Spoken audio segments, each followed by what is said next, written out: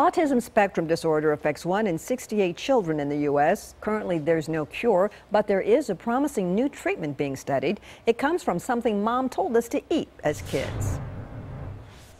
This was him prior to his regression. Ryan Dwelly was a happy, normally developing baby. He'd speak in full sentences.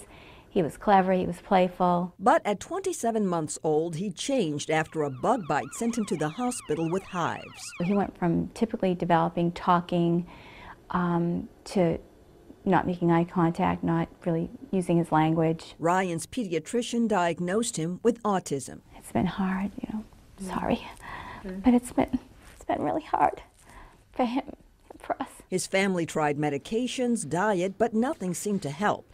Then Sharon found out about a new study that changed everything. It was unbelievable. I noticed immediately that he had, the decrease in his vocalizations. Dr. Andrew Zimmerman says a compound found in broccoli sprouts seems to mimic something called the fever effect in the body. It's what protects cells in times of stress. Sulforaphane is one compound that performs many of these functions by kickstarting or upregulating those functions in the cells. The idea came from a previous study showing when kids with autism get a fever, their symptoms improve. They are more sociable, they make more eye contact. In the 18-week trial, 40 young men with severe to moderate autism either got the drug or a placebo. By week 4, researchers saw improvements. They were calmer, more sociable. By the end, half of participants had better social interactions and 2/3 improved behavior.